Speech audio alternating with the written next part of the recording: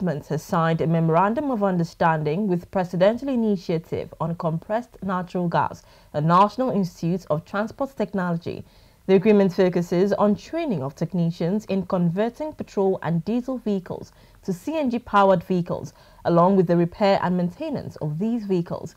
ADBN's Labour correspondent Ekaette Ibuot, who covered these events, tells us more.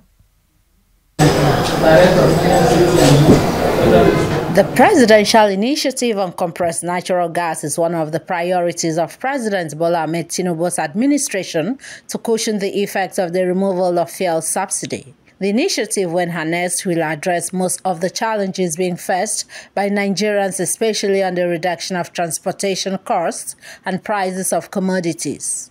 Speaking while signing the MOU, the Minister of State for Labour and Employment, Honorable Ekaette Ibuot, said she is optimistic that the initiative will change the present narrative on transportation, reaffirm the government's commitment to collaborating with relevant stakeholders in making sure that the hike in transport fare across the country is drastically reduced and affordable.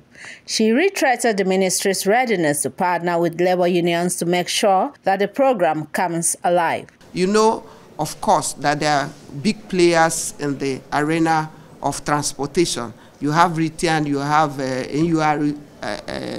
NURTW, and so we are going to partner with them and get them involved to be able to nominate the mechanics that are going to work. In that way, they will be like inside. Nobody's going to tell them any story. In his earlier remarks, the program director of the Presidential Initiative on Compressed Natural Gas, Michael Oluwagbemi, said the MOU is about collaborating with the Ministry of Labour and Employment and having labor unions nominate the 500 technicians that will be trained within the next 60 to 75 days to get the conversion program running.